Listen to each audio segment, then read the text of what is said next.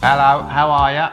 So I just thought I'd give you a quick update on these super scary letters that we keep getting from the TV licensed goon Pillocks.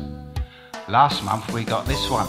Ooh, official notice, investigation opened. Good Lord.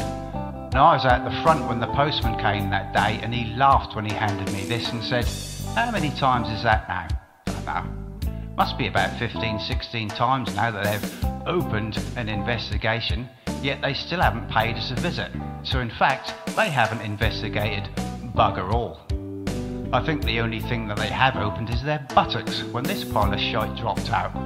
And you know how we deal with these letters. If not, I'll show you at the end. Now the other day, this one came through. More official notice. Oh dear. Now we are under investigation.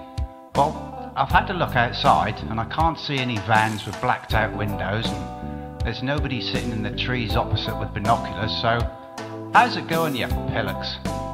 Do wish you'd let us know. I've said it before, but this is just harassment.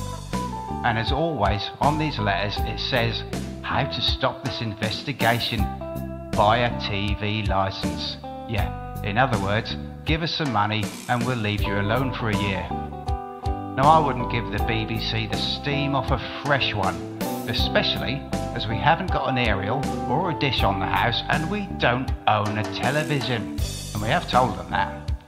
So you keep the letters coming, you Pillocks, because this is what happens to them. There you go.